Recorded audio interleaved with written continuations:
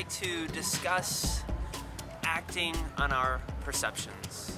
There's an analogy I'd like to share with you. If you were sitting in your home and became aware that your neighbor stole your car, what would you do?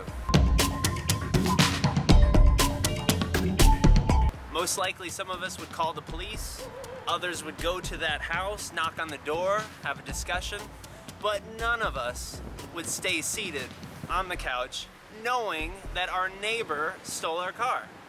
So the analogy that I'm using is to bring the message of acting on our perception.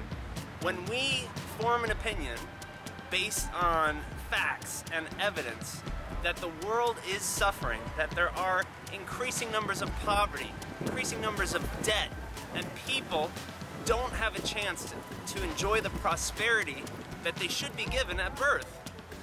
We need to act on that perception. And how are we acting on that perception?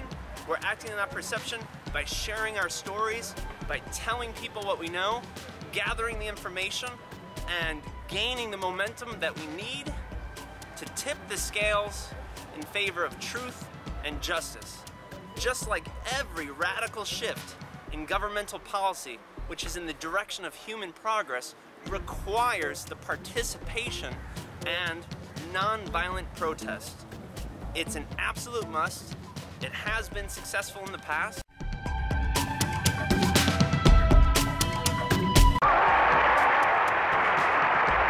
One day, this nation will rise up.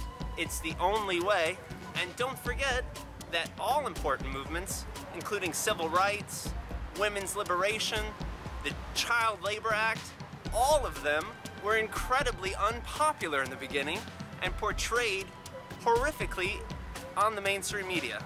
So we cannot forget that when something like this is happening and we hear about it, that it's up to us to make well-informed opinions based on facts, based on evidence from many alternative sources, and not just take it for granted when you hear one source.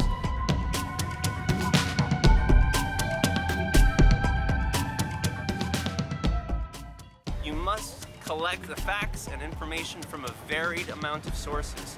So act on your perception. Don't sit on the couch knowing that your neighbor stole the car. Go talk to that neighbor, make it happen, and enjoy justice and truth.